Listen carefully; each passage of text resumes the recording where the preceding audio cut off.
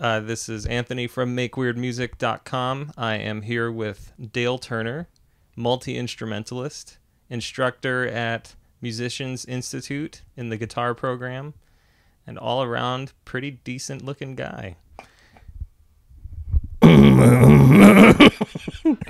Well, first of all, I must say that I'm deeply offended because I'm assuming by your very presence in this room, you're implying that I make weird music.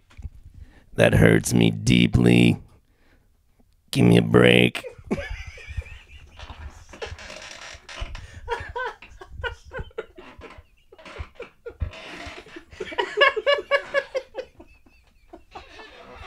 Sorry.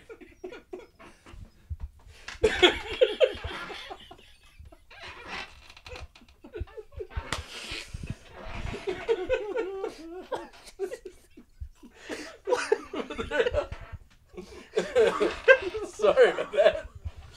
Why would that be the first thing? Let me get some more chair in this mix. Oh my goodness. Oh my goodness. It's a good start.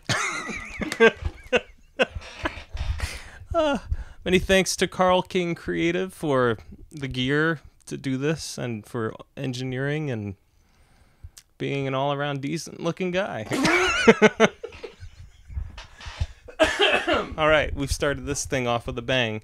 Dale. Anthony. What is your what's your story? How did you get started with music?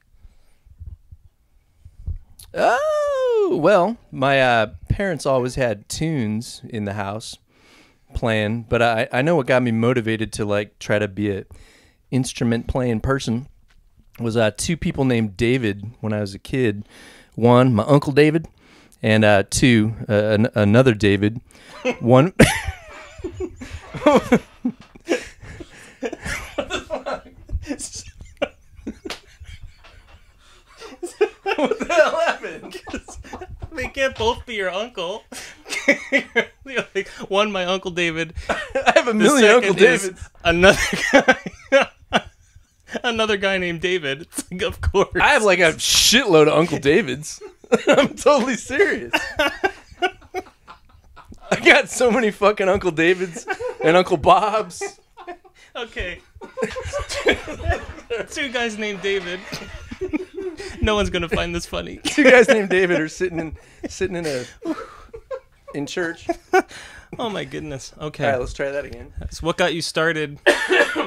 What got you started with music? Well, I know what started me wanting to play stuff was God damn it. Now I can't even say David without just fucking myself up. I totally didn't even think that was funny. Oh well. That's good. Alright, sorry. Yeah, that's gonna be hard for me to say because I see no humor in the name. It's not the name.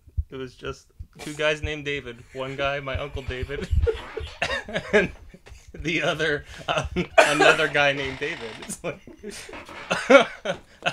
of course.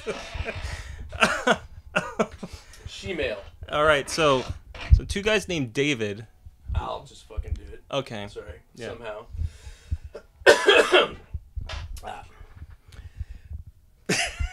This is totally gonna be a nightmare now. This is the worst interview probably ever done. That's the best. Shit. Okay. This is Anthony with MakeWeirdMusic.com. I definitely want to keep frog voice in there though. Just keep it rolling. All right. Yeah, I'll just. All right. I can say it. Yeah, how did you get started with music? Let me leave the room for this. Oh man. Okay.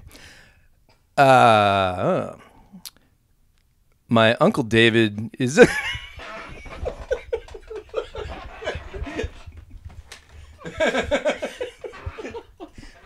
I'm not even looking at you. Maybe we should skip that part. I'll just come back to it later. God damn it! Sorry. I could just fucking talk through the laughing though and just be fucked up. Yeah. Why not? Alright, here we go. You're gonna think we're all high as fuck. Okay. Oh, jeez.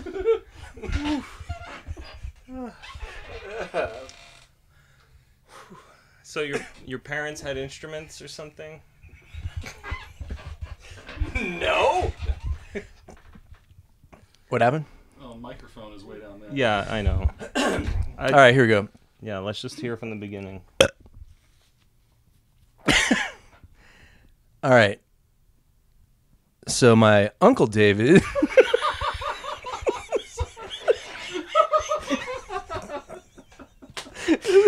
It's my safe word.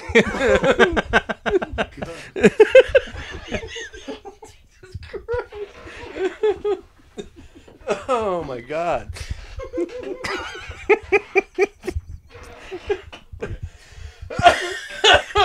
Oh, excuse me. Stupid. Some great chemistry in this room Oh my today. God. Fucking tearing up. Now I feel like I got asthma. My uncle asthma.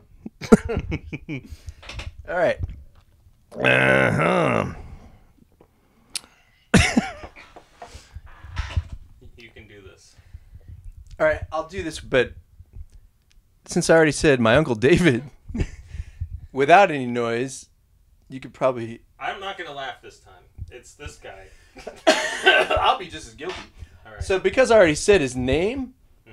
I'm gonna not say it, Okay. and I know that'd be an editing pain in the ass. No, that's fine. But That's probably, I'll just go play the drums.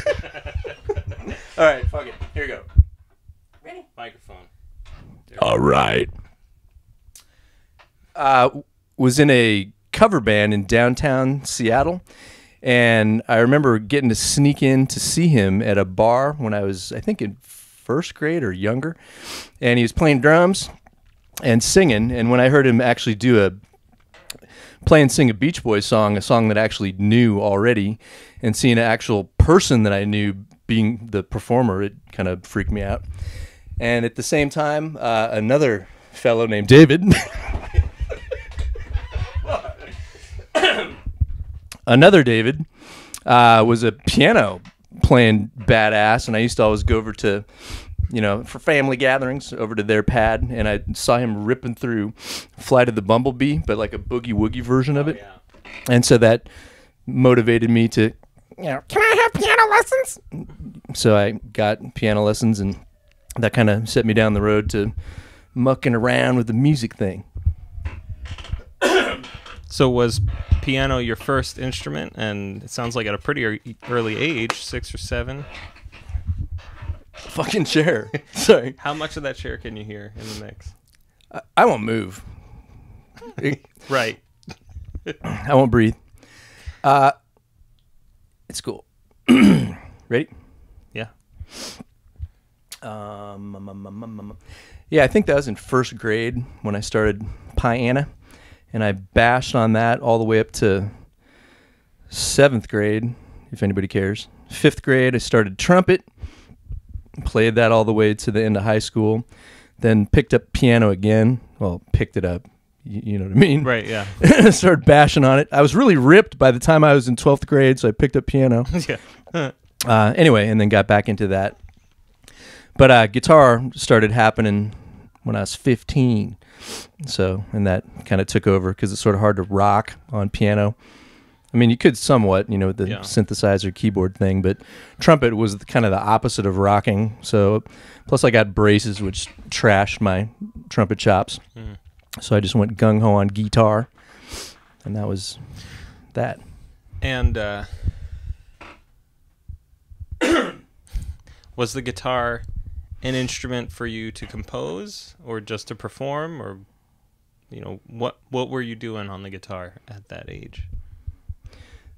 The first year on guitar, I did take lessons for that very first year, and I started, learning chords and some scale type of stuff at some point. But after that first year, I quit and just started making up riffs. I always made up unaccompanied solos because I kind of worshipped a lot of those guitar beasts, playing their 2-minute eruption type things. And I hilariously still have 1 million of those on tape. Like every month or something, I would make up my own little eruption. Oh, wow. It's pretty goofy.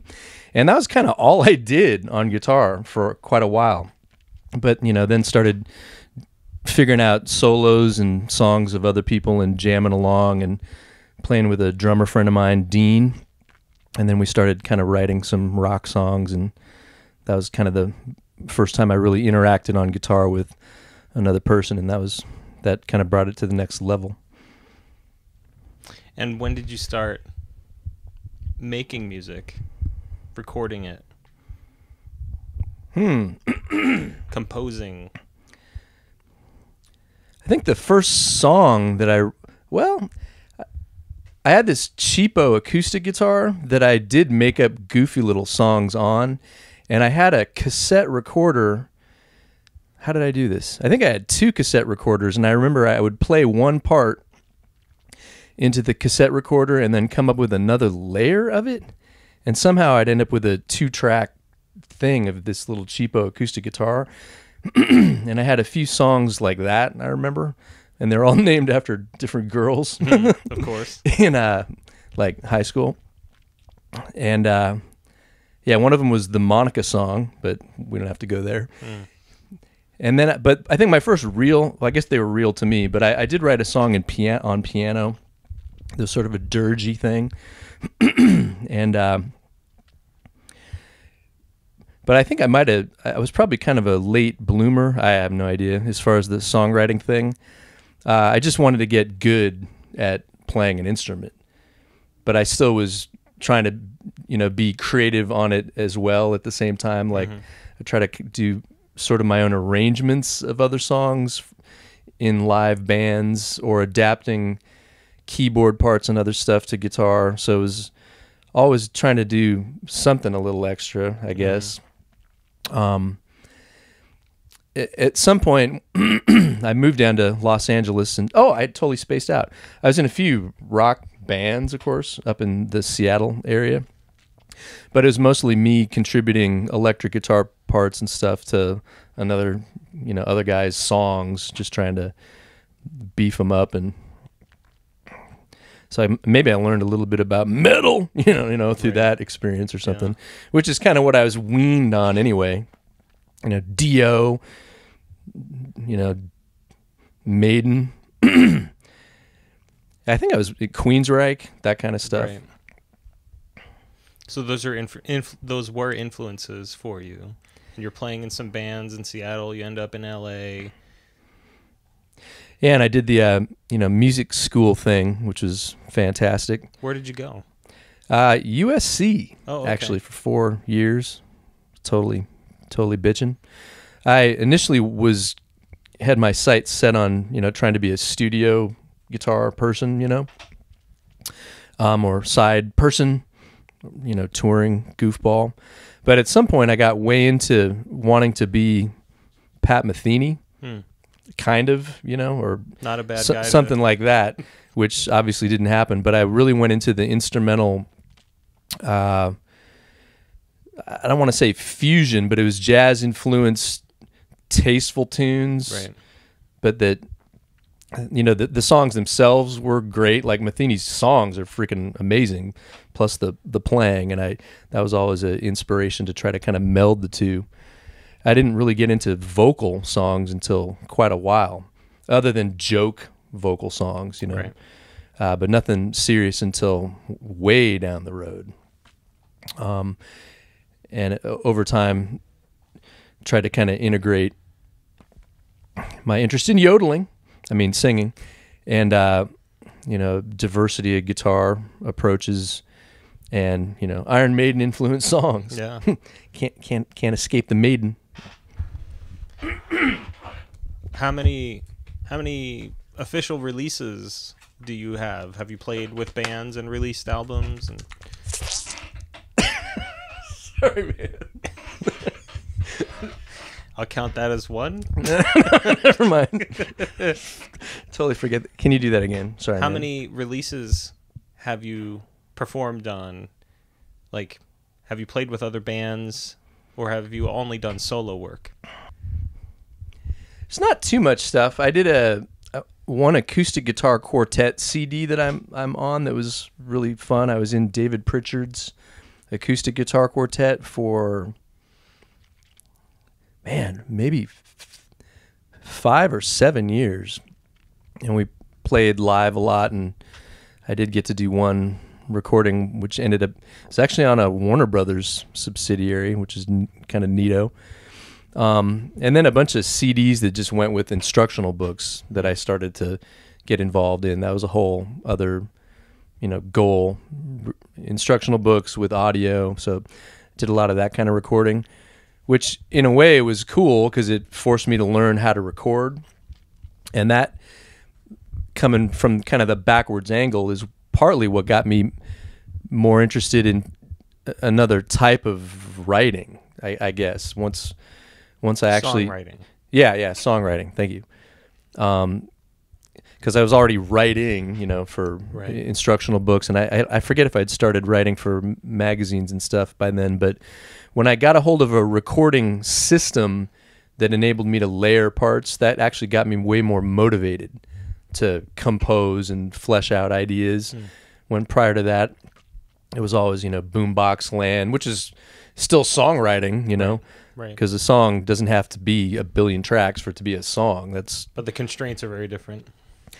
Yeah, I guess it just made it a little more exciting to hear something that sounded less crappy. Right. You know what I mean? But now I have a whole stupid thing in my head that I think is at least important to me, the difference between songwriting and production. You know what I mean? Right. So many people get enamored with the stylization and the production elements of a song versus spending a crazy amount of time on just the craft of songwriting.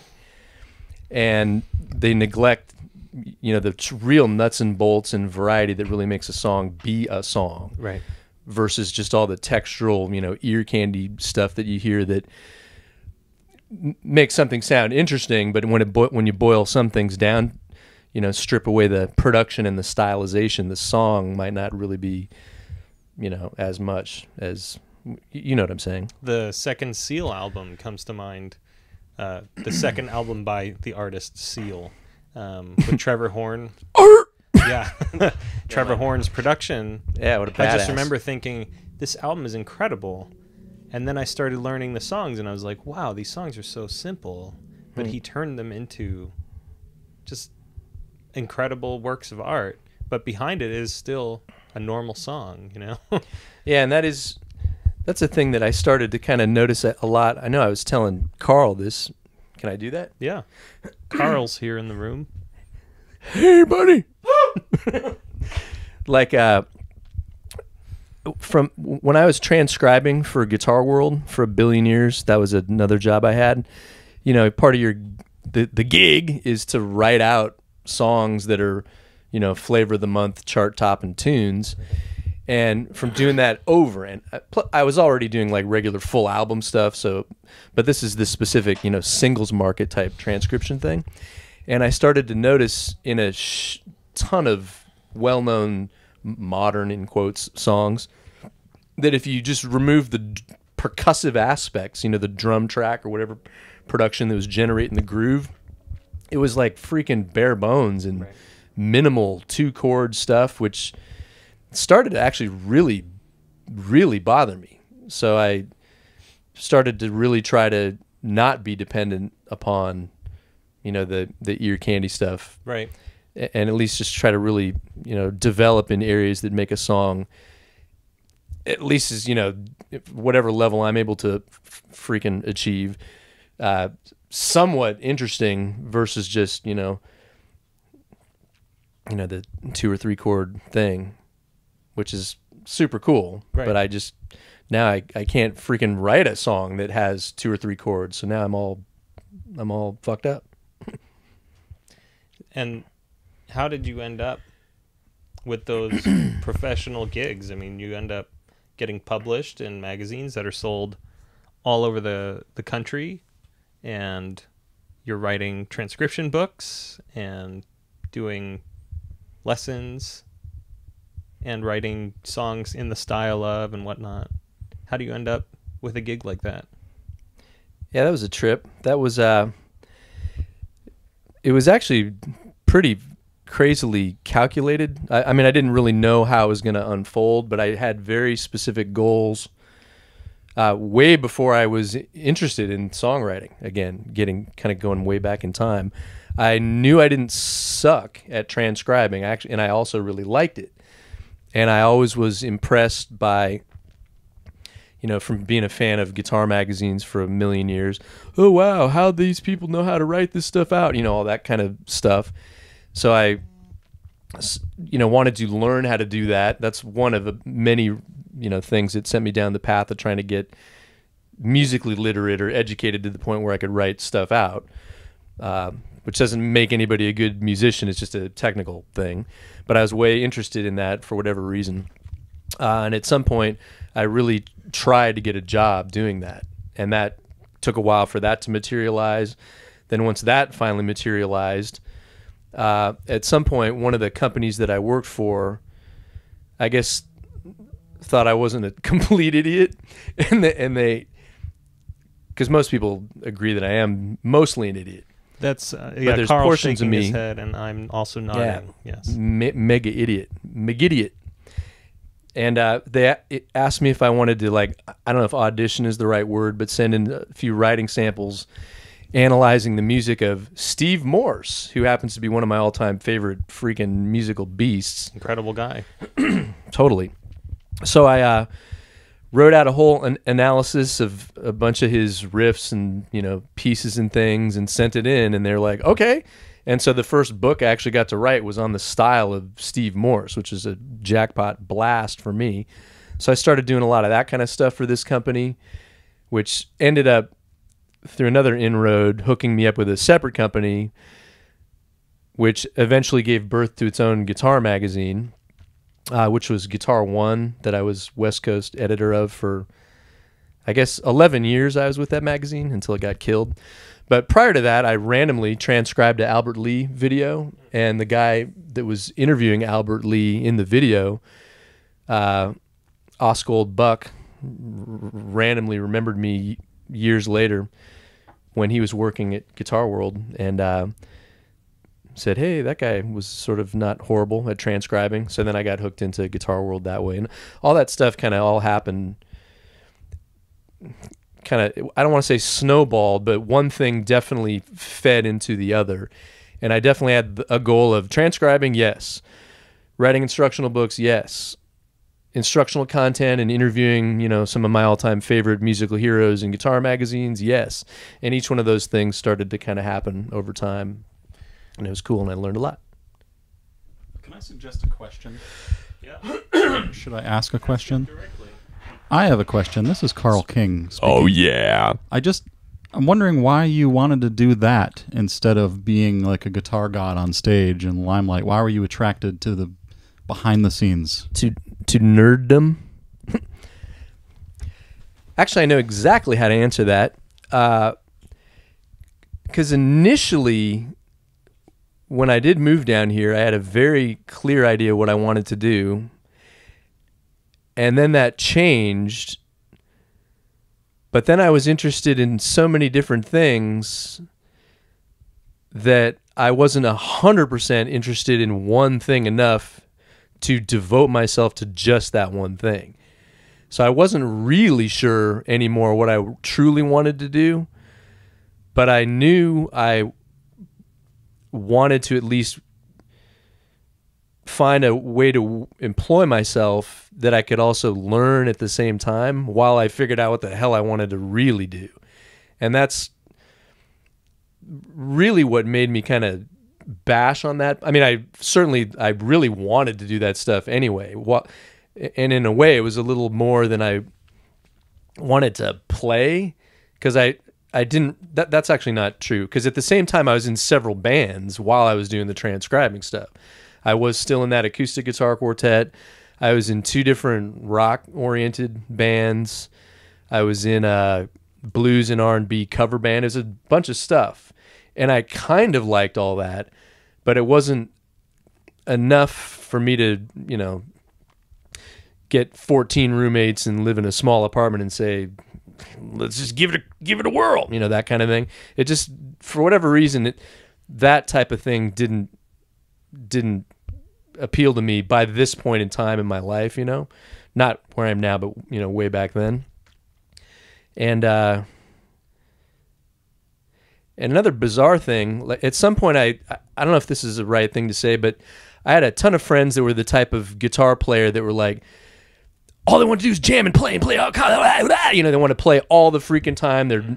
And part of me started to view the guitar playing, music making part. And maybe this was after being in a bunch of bands that all kind of didn't really work out. I started to just make the guitar thing be just a more of a personal thing. And so I don't know, kind of didn't go that other route because of that, I guess. Did you consider yourself at that time a full-time musician, or did you consider yourself a writer? What would you have called your trade at that point?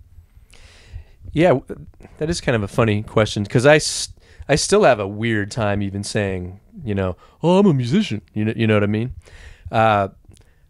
For 2 years, I had a full-time job that was kind of in the music related, but it was more like an organization that booked classical and jazz and world music acts in a bunch of venues throughout Los Angeles, including the Orpheum Theater and other crazy venues that were historically or architecturally significant.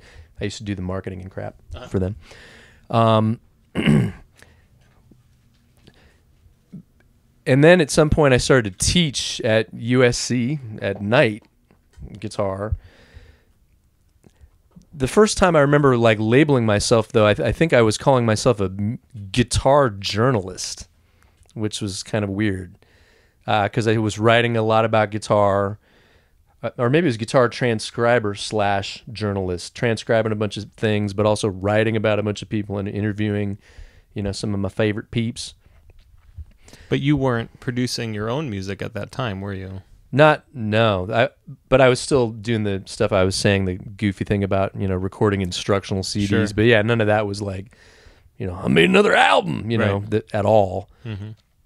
Yeah, I total late bloomer, like I was yammering earlier.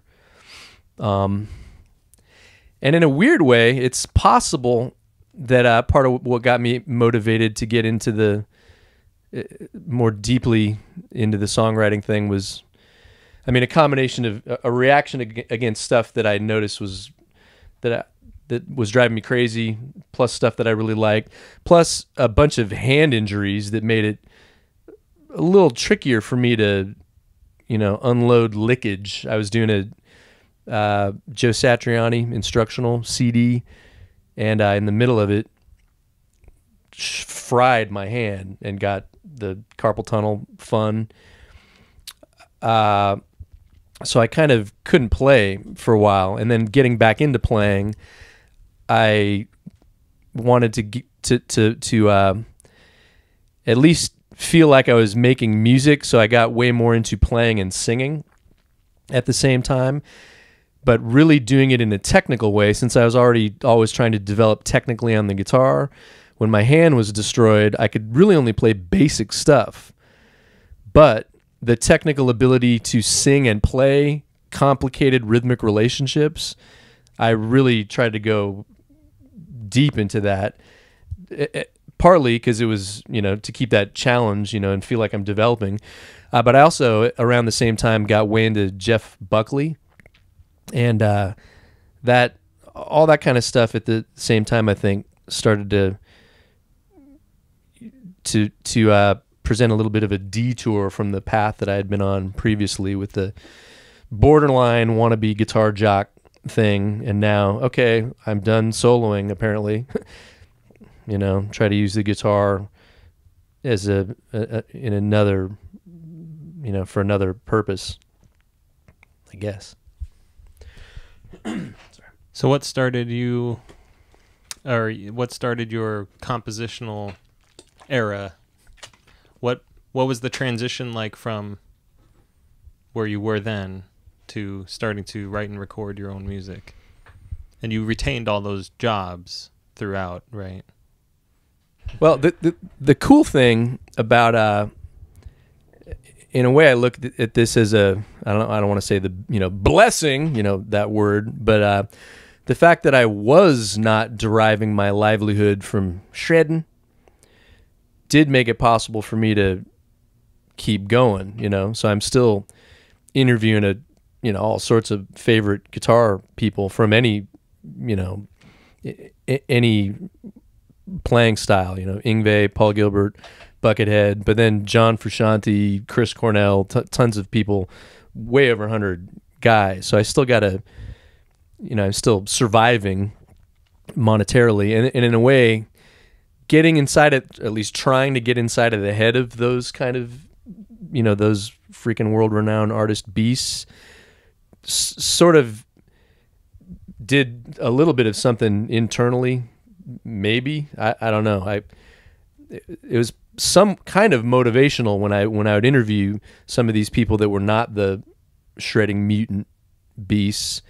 John Frusciante in particular was a big inspiration, because it was really obvious to me how he just stripped away every freaking thing from his life that didn't relate to being in the most creative frame of mind possible at all times. He didn't freaking drive a car at all. He was always as relaxed as possible, which I'm not. But it was interesting just kind of being around those kind of people. Brian Wilson I got to interview a couple times, which is brutal for me. I think I'm getting off target. At some point, I did start writing songs that were vocal oriented a teeny bit before my hand imploded. There's other shit that happened too, but I don't know if I should say it because it involves. Mostly I'm just crutch. Oops. I'm interested in getting the story from when you were just starting out to tunesmithing. Yeah, and particularly what I might call unorthodox music, like on Mannerisms Magnified. Only in that it follows normal song structure, but there's all sorts of interesting rhythmic stuff going on. The chords are not. There's hardly like a 1-4-5 moment on the CD, So in that respect, you're making music that's not. That doesn't just cater to people's normal expectations, but it's great music that is very much you, but perhaps at the expense of, I'm not just going to make a formulaic song that you're going to hear on the radio and try to get a hit. I want to make music that's meaningful, but people will like it too. Oh, thanks, man.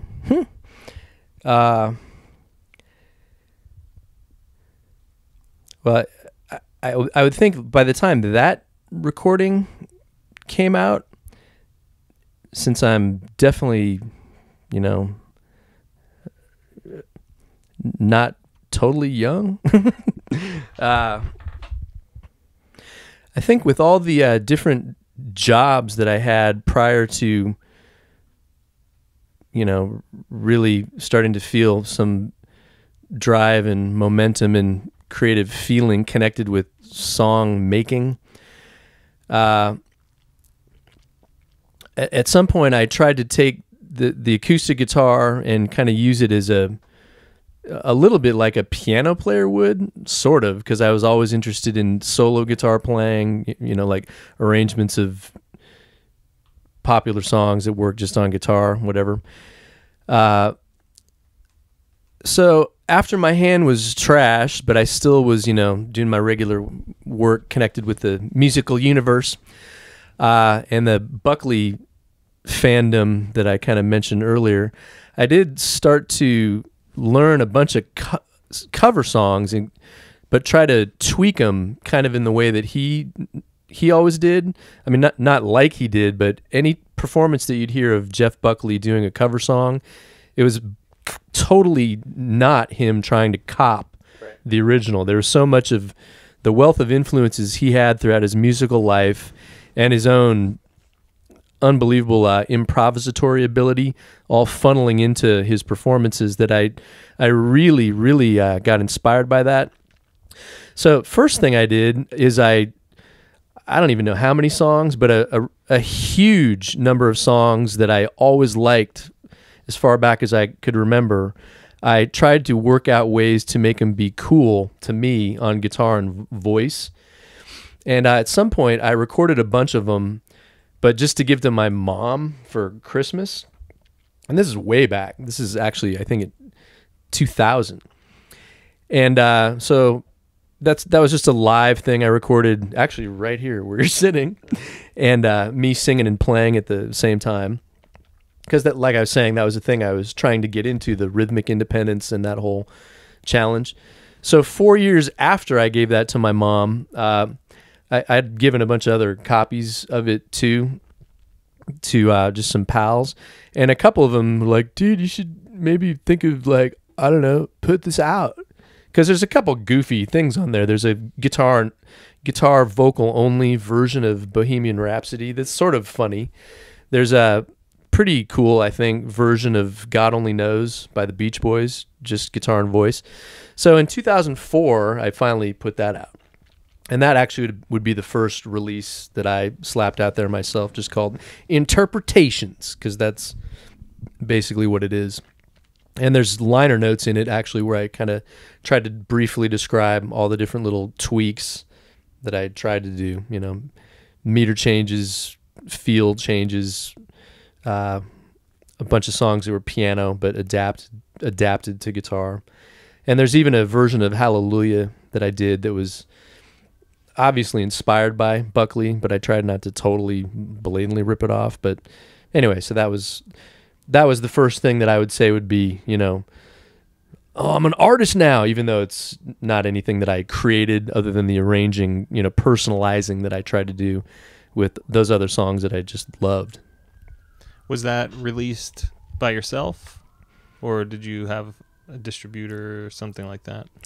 Oh, I did the full-on independent thing. I mean, I started Intimate Audio, which is my, you know, quote-unquote label name, and that's also my website, intimateaudio.com. But the birth of that whole thing was, I was also fascinated by people that made music 100% by themselves. And so in listening to records like that, I felt more intimately connected with them as artists, and that's part of the I don't know what's the word, the motivation behind, you know, creating Intimate Audio, the site. Way back, it used to be a forum that I had a, you know, message board, and I made a little radio station. People would upload their songs. This is even before MySpace.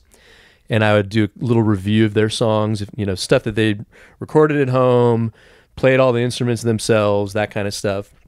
I had a streaming radio station, and it was pretty cool. But once MySpace came out, it just made it kind of pointless. Plus, it was kind of a lot of work doing all that stuff totally by hand. It was not automated at all.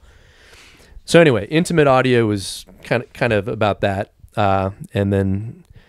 Yeah, I just went through CD Baby, Amazon, iTunes, the normal path that anybody can do nowadays, which is pretty cool. So Mannerisms Magnified, that was the next release? That's right. What was your motivation to make that album, to be the one playing everything? You know, basically you did everything except for manufacture the equipment you used to make it and to funny. Produce the album, right? Yeah, that was a really stupid idea. No, I think that gets back to that whole Intimate Audio mission kind of thing that I guess I kind of got into from being into records by Elliott Smith, Todd Rundgren, John Bryan, Joseph Arthur. I mean, there's like the first Paul McCartney solo album, even Phil Collins. Yeah, but tons of records out there where one person did everything.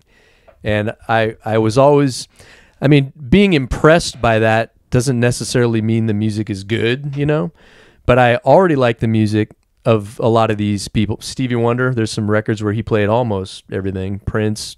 There's Lenny Kravitz. Yeah, exactly. And actually on my Goofy website, I even have a whole section on there called a tab for multi-instrumentalists. And hilariously, the first album on there is by Greg Wells, who I would have to, if I could, mention it was a big influence on me trying to go that multi-instrumentalist route. A million years ago, I auditioned for Greg Wells' band that at the time was called Silas Loader, and I failed miserably. I mean, I didn't get it. But I guess the tour never happened anyway, so I didn't miss out. But the crazy thing is, he was, I believe at the time, Katie Lang's drummer. He played every instrument on his record. It was on IRS Records. He didn't know at the time that that label was about to go bankrupt, and the whole thing imploded. But the record is freaking awesome. I learned half of it in like 2 days. Or I don't even, it was super quick, which is a bonus of me being a transcribing psychopath, learning it in the car as I'm driving, you know, doing my business. Anyway, I'd never heard I guess the other records that I mentioned were not necessarily rock band records. They were other styles, but this was an actual rock record where one guy played everything. And so that always kind of was a I don't know, blueprint in some form. And freakishly, years later, I started to notice, I mean, he always kept busy, but I started to notice co-writing credits of him showing up on Aerosmith records. Now he's like produced Katy Perry, wrote some stuff on the latest Adele record. He's a freaking huge monster, total badass. And he still, you know, is playing everything. Pretty inspiring guy. I mean, I don't know him at all other than, you know, he was really cool way back when I got to actually play with him for that attempt at being in his band. So anyway, that's a long-winded answer of at least part of what maybe planted the seed for me trying to muck around in that area. At some point you had to decide, I'm going to write an entire album's worth of material, and I'm going to perform every instrument on it and mix it and do all that, you know, engineer, do all of it. Was there a deciding factor in that, or it just kind of organically happened? Well, I should back up a little bit and throw this out there. Is part of the other reason this whole thing for me trying to go that direction, which is a direction I'm still on in my new mix of tunes that I'm doing. I'm torturing myself in the same idiotic way, you know. 12 or 13 more songs, writing and playing everything, that whole same thing. But I do know for sure from having been in a bunch of bands, none of them were huge, but everybody wanted them to be successful, and every single one of them imploding for one reason or another, or some kooky flavor of the month stylistic change would happen, or something that just made stuff, I don't know, time and again, I just decided to stop. And at some point, I did actually know what I wanted after a million years, and I just figured I'd just try to then do it myself because I was sick of the drama, I guess, and issues. And so that was another thing that made me decide to just try to be self-contained. You know, I didn't realize at all, though, how challenging and brutal it would be, especially in three key areas: the drums, which I do real acoustic drums, and the lyric writing, and the mixing aspect.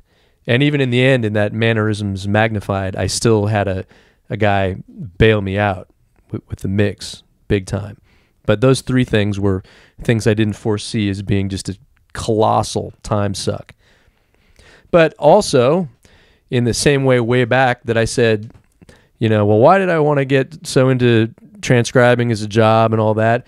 I guess part of the learning junkie in me did want to learn more about drums, learn about mixing, you know, all those different hats, trying to wear them. Is certainly not making me a worse overall musical person. You know what I mean? And at some point, you know, I kind of would like to be, this is kind of a fantasy, but John Bryan, which is JONBRION, is one of my top 4, I guess, biggest musical inspirations like possible. For a million years, I only had a list of 3. I mean, there's a billion beneath the top 3, but top 3 humongous ones. And I recently slapped him up, not recently, quite a while ago, just a unfreaking believable all-around force who's a film composer, singer-songwriter, multi-instrumentalist, producer.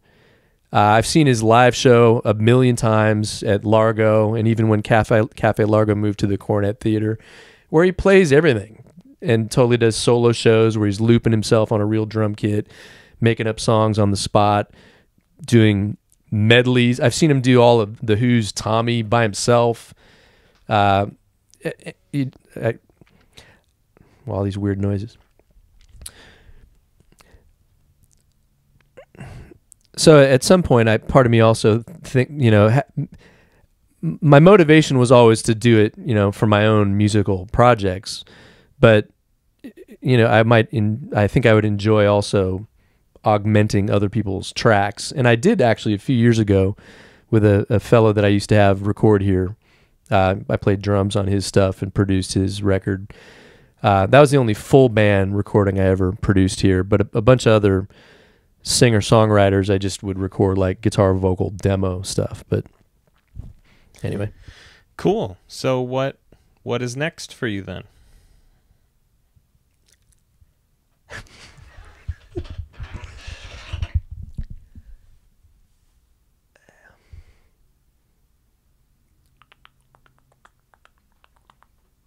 Scary sounds? What? Can you hear that shit? What? Yeah, what is that? It's pine needles falling on the roof. Oh. Or some kind of stuff. Did we...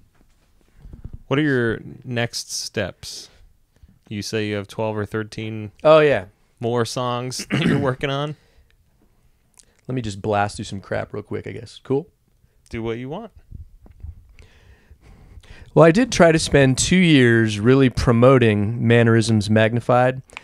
And I, you know, got a lot of good ink, you know, good press, which is certainly cool. And played a little bit, but then I had a whole other hand issue develop, which resulted me in needing to have freaking spine surgery. So that kind of slowed me down a little bit. And then had 2 babies in the midst of that. But even during that, I started to already, you know, slap together some new tunes for Mannerisms Magnified Part 2. No, I mean for another recording. And so I got another one that's brewing. Thanks for asking, man.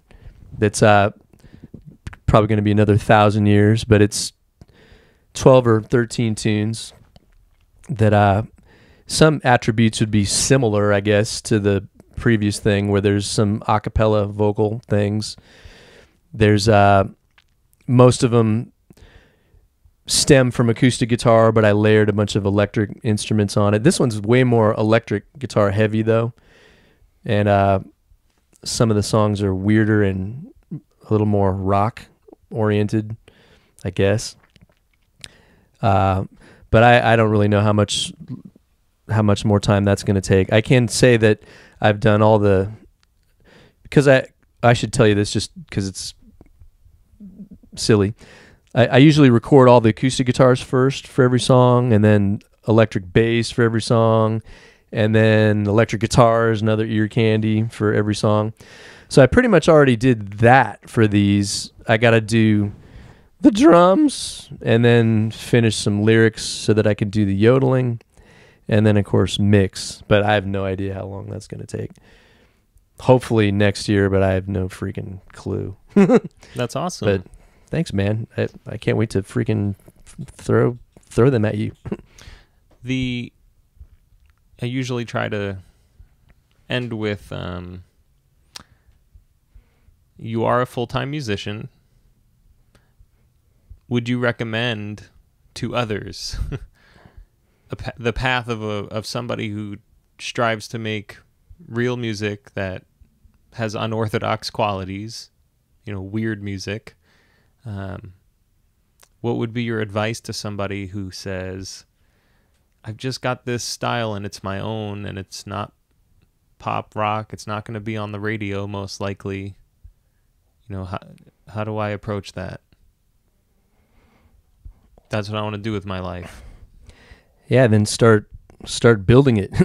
There's whatever it is that you do musically, whatever market I hate to even say the word market because it makes me hurl thinking about that word. But however you classify yourself in this day and age, it's irresponsible, I think, to not have some foundational form of income that hopefully relates to the area that you want to have your brain swim in, So as long as you got that handled and you are able to carve out free time, some people have issues with procrastination and all that stuff. Obviously you got to fight through that, but you got to, I think this is probably what you mean, where you're going. You got to please yourself first, you know what I mean? Any real song in the last billion years that people hear as being like, revolutionary and amazing and game-changing and like birth of style or whatever, those people all are just doing what they wanted to do. They weren't like, if I mix a little bit of this song and then I could take the groove of this song and then, I'm going to pick this subject. Sometimes lyrically people will pick subjects that are, accessible, but just please yourself first. And if you don't have enough of a self to begin with, that's a problem, kind of. Because I have a lot of songwriting students that I do catch trying to chase a trend, which the only time to me that's cool is if you're doing a work for hire thing where somebody needs you to write music that's like this, or if you do get in a position to be doing film composition, video game music, you already got parameters set for yourself, and that's killer, But I do regularly see a bunch of people constantly changing their minds in the same way I gotta think that like freaking Chinese Democracy, the Guns N' Roses record that took 15 freaking years, to me that's the same type of wheel spinning hell he must have been putting himself through. Because in the amount of time when that record started, there was industrial rock, then Korn came out, somewhere in there was a whole big ska, violently different trends, end over end over end. And I don't know exactly what, the first 5 years of Chinese Democracy sounded like, but I would bet that there was blatant, genre jumping. That's dickish of me to say, but that kind of thing, I think you just have to flush down the toilet if you already know what you want to do. If you don't, then just as long as you're chasing something, you're going to grow, and pieces of little things that you sample or tap into style-wise will be part of your eventual musical makeup. And then as you get closer, you won't even know it until all of a sudden you look back and go, holy shit, I really actually do like specific stuff, and I really actually kind of do have a field that I'm climbing towards some kind of sound, you know what I mean? If you're in a position right now where you like a bunch of different things but are not really sure of which one is the greatest, that's good. Just try to get really good at all those different things. But at some point, you're going to notice two different things. What you truly are the most cut out to do, that you're kind of naturally the best at. And then the other would be like what you really actually love, not just kind of sort of like. And then once you start to get closer to figuring that out, put all your eggs in that basket and try to grow in those areas. And that's when you're going to be hopefully making some freaking weird music. Cool. Thank you for all your time and perspective, context, all that. I appreciate it. Well, thank you, man. Okay, bye. We didn't even talk about Vi. God damn it. Oh, well. Is he a big thing for you? Oh, yeah. Oh, yeah. I mean, everybody has been. But yeah, I was telling Carl I used to vandalize my school with his name and shit. Wow. All sorts of crap. But in a way, though, that kind of got me interested in weirdness. The Steve Vai stuff. I mean, I don't know. I wanted to hear some of the specific ways, what elements are you making your weird stuff? You know what I mean? I know what you mean. makes your melody weird? Like, how do you go about doing that? Because you say you're into weird music. Right. You just said that, so how do you Yeah. Can I insert a couple things? Of course, yeah. Just some foundational weirdness? Yeah, sure. Like looking back, what kind of things of course. do I attribute to, or what might have influenced some Yeah. affinity to weirdness? Yeah. Do you want absolutely. to... What are some things that attribute to your affinity to weirdness? That's a good question. Thank you. I just made it up. Right on. Yeah, crazy thing. Like, I was weaned on cartoons. I always freaking loved Bugs Bunny cartoons. I kind of didn't really like any other cartoons. It was all the Warner Brothers stuff. And a billion years later, I realized that, like, I think it was Milt Franklin and Carl Stalling were the music guys for that. And so I was always being pounded with that cartoon music. I always loved John Williams, who's... That's what Carl said this morning. Oh, when really? I interviewed him. Oh, John right on. Williams got him going on music. I wouldn't say John Williams is weird, but No, but powerful. yeah, and there's a difference between the stereotypical film composer that's got the classical foundation versus somebody like John Williams that's a thematic freaking beast. Every single thing that he's done, it doesn't sound like scales and arpeggios in some kind of chord sequence. It's a obvious theme. And I know just from loving all those movies that got in there, Star Wars, a bunch of that music is clearly influenced by Stravinsky. Way down the road, I got way into Stravinsky. I also got way into Bartok. I got way into Chopin. So a lot of that started to, I guess, get under my skin in a way that would, at some point, influence me gravitating towards certain sounds.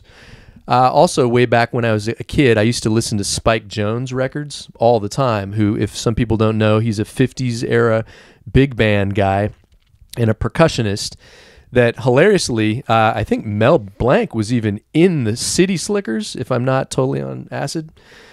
If you check out any of their recordings, it's a bunch of goofballs just going off with percussion instruments and weird voices. So I know a lot of that. I mean, this is like single-digit age, because my Uncle David and my dad had those records and stuff. So that was in there. And then when I became a complete guitar spaz, I came across Steve Vai. And initially it was the movie Crossroads, which freaked me out. But then I heard the first David Lee Roth album, which just completely blew my mind, which led me to getting his Flexible record. And when I heard that, I couldn't believe what I was hearing. And I literally worshipped that guy for quite a while, to the extent where I kind of, damaged some desks and bathroom stalls in his good name when I was in high school. I mean, I still love all that stuff. But, yeah, I think so that left of center sound that I was always fascinated by, compounded by a ton of other stuff later, had to have had some kind of, influence, at least opening me up to be able to sit in a position to chill out, listen, and absorb and be moved by, some heavier stuff, I suppose. I can't remember if I was going to say anything else. Was that retarded? No. Are there specific ways that you make your music a little bit weird instead of normal? Oh, yeah. Can you ask that? Are there specific ways that you make your music weird instead of sounding normal or boring? Well, you don't be calling my... I can't do it anymore. There's a lot of throat clearing in your music, isn't there? Fuck, I couldn't do it anymore. Here's a thing that I've kind of started to talk quite a bit about with a bunch of my, I feel weird saying this, but songwriting students, but I do have several freaking songwriting students. It's really fun. You are a teacher at a music school, so I would Oh, hope. yeah, that's right. Yeah, I guess I forgot about that. Yeah, that does help. And truthfully, that's another way to, I teach music theory at a freaking music college, Musicians Institute. My head is constantly swimming in stuff all the freaking time. And the more you mess with that stuff and have it in your head, the easier it is to analyze stuff you hear, that you stumble across and absorb. And so, but a thing that I do encourage my songwriting students to try, a place I try to get them to get to, which I know is what I did with myself, and it's always trying to, improve, obviously, is if you can take any number of what you would say are your favorite songs, and at some point be able to describe in real, actual terms what it is that you really love about the songs. And I don't mean, oh, the melody is really nice. That doesn't explain anything. At some point, I had several realizations in a row, and none of these realizations were the reason I like them. Like I didn't read something in a magazine and go, oh wow, this song has that, so now I like it. These are songs that I loved for years. Way after the fact, I started to go, well, why in the hell is this song giving me goosebumps in this one spot? And every time, it would be a non-diatonic chord in that one little spot, some kind of sneak attack non-diatonic chord. Usually when somebody tries to analyze what's happening there, they'll go, oh, I really like the melody, and kind of there. Well, what it is that one melody note, the way it resonates in relation to the surprise chord, is the reason you're getting an emotional reaction to it. So that means I got to get better at using non-diatonic chords in my own stuff. That was one. But even before that, I realized that to me, the key to having non-generic music has to come from the chord progressions. Unless we're talking about just purely production, stylization, textural elements that make it interesting from just, sound design. No, it makes me think of Chris Cornell's album Euphoria Morning. Like every 2 to 4 beats, he's changing a chord, and he uses diminishes or diminished and like half diminished and tons of sevenths and augmented chords, and it's very much like the Lennon McCartney stuff. Just the whole flavor of chords instead of just really simple stuff like Flutter Girl. Oh yeah, totally. In the verse, every 2 beats is some weird chord, and you're like, how does he think that way, Yeah, and that was the one single for that album, actually. Right. Hilariously, that you mentioned that, and I know this is, people always say, well, you're just stuck in the past, man. Well, that album right now is inside the CD player in my car. That exact album. I listen to that album all the freaking time still. I interviewed him for that album. I interviewed Alan Johannes, and the band 11 was the rhythm section for that whole album. I recently even hilariously did a little, text back and forth with Alan Johannes, only through like a Kickstarter type thing because he's releasing another solo album.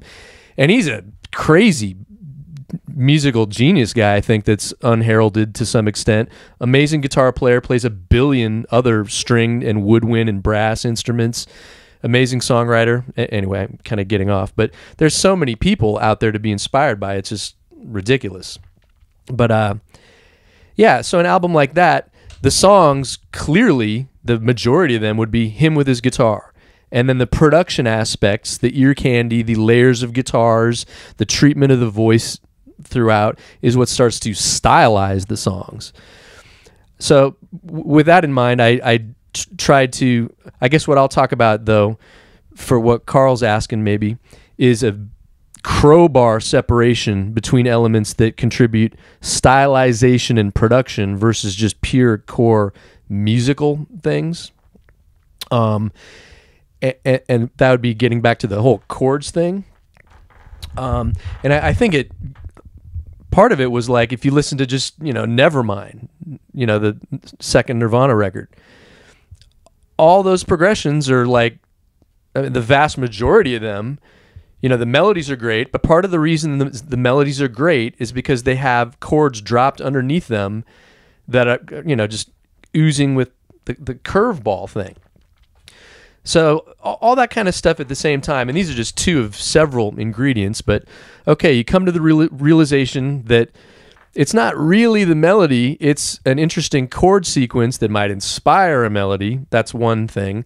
So I decided to go down the path of trying to create more interesting chord progressions. A separate realization was just the surprise insertion of non-diatonic chord. Another realization, I started to notice a crazy amount of my favorite songs, every section was in a different key. The verse would be in this key, the pre-chorus would be in this key, and the chorus would be in another key, which generated a constant uptick in musical drama. So, okay, well, now I got to get better at learning, figuring out how to do key changes. Then I started to notice a lot of the songs that I like have a great flow to them. So then I started noticing, wow, this song has 7 measures in the verse. This one's got a 9-bar thing, all these asymmetrical elements. So I tried to make myself be open to not being super symmetrical.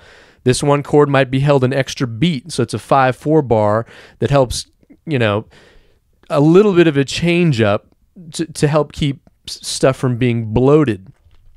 So all these little things I started to notice, including subtle use of odd meter, and just trying to get better at all those kinds of things. I'm trying to think, just off the top of my head, beyond those core musical things, there might be other things that I would consider being more production and stylization. I started to notice, because I've worshipped the Beach Boys, if that's okay, since I was 5. That's all I freaking listened to for years, until Kiss, since I was a little kid. For example, every chorus to the most artistic Beach Boys songs, there are 3 totally different vocal parts. There's the lead vocal, there's a counter line, and then there's some kind of pad or rhythmic chanting vocal thing. And these are songs that I already loved, and something about those appealed to me, so I started to try to get a little bit of that in there. But even more so, just the tracks to those more arty Beach Boys songs, the instrumental interplay or counter lines between an instrument line with the vocal, I got way attracted to that, so I want to try to get better at that in my own stuff. I liked weird background vocals, like King's X. I was way into with the cluster. I mean, still am with the cluster vocal harmonies. Way into Bobby McFerrin. Way into Mr. Bungle. All sorts of stuff that the influence there would be maybe less structural to some extent, but a little bit more of vocalizing stylization things that I just liked. So I guess the thing I'm trying to say that I try to work with songwriting students is, if you can get a list going from analyzing songs you like and really in a specific way be able to describe and pinpoint what you actually like, those areas are what you want to get better at. And it could be 15 things. Like I have a list and it is at least that. I just can't think of stuff off the top of my head. And as you get better in each of those categories, and it could be from a million different styles of music, the way all that stuff gets reassembled is going to be what your style is. Really, because if it's all stuff that you love and you're getting better at all those individual little areas that you love, then that has to be what's going to make, up somewhat the end result of your, tunesmithing. That is really cool. Is that kind of me? Yeah, I love that. It's my favorite part of the interview. Oh, sweet. Good stuff. But just don't forget the whole other aspect, though, is the instrumental. I really want to make sure people get the difference between that kind of stuff and the stylization production value elements, because there's so many people I see get trapped in the, I'm going to use all these loops and drag all this crap in off my hard drive and, program all this MIDI textural junk. But when it still comes down to it, it's still a, basic chord progression. Doesn't mean it's bad, but if you are trying to get into heavier, more, weird stuff, there's ways to be weird without it just being the result of sound design. Right. Yep. Cool. Yammersmith Odeon. Thanks again, Dale. Do you have any more questions, Carl? All right. That was awesome. Another thing. What's your other thing? I'll just say it if you want to nuke it. It could totally tie Just say into it. the same Go shit. ahead. Don't say it. Spray it. No.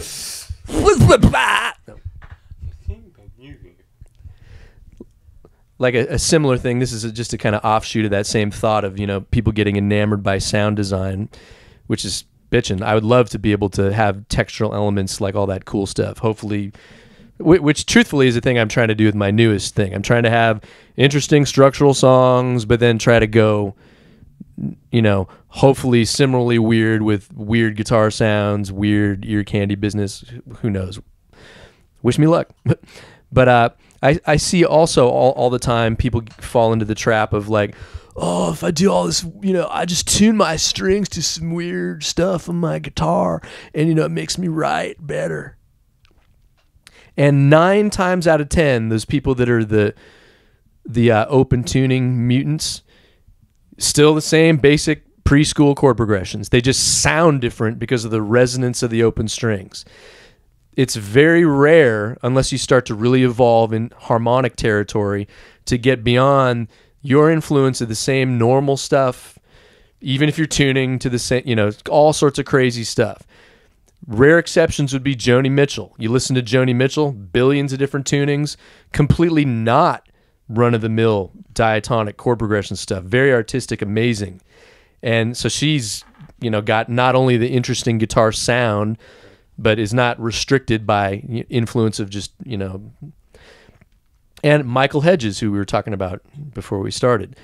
Open tunings, but really not just falling right back to the same attraction to the generic sounds that would still probably result from if you tune standard. He's really always, reaching. Anyway, I just wanted to fling that in there because I see that all the time. And it kind of a shame. Yeah. Denial. Doesn't mean the songs aren't good. It just means you're not really doing anything you wouldn't have been doing on a standard tuned guitar. Right. Anyway, that probably made me sound like an asshole. No. The rest of the interview made you sound like that. Right on. Woo! Thank you. Thank you. Can we do okay bye? Well, that's my sign off. I know. I'm stealing You're it. stealing it. Oh my God. Okay, bye is the sign off? Yeah. Okay bye. KY?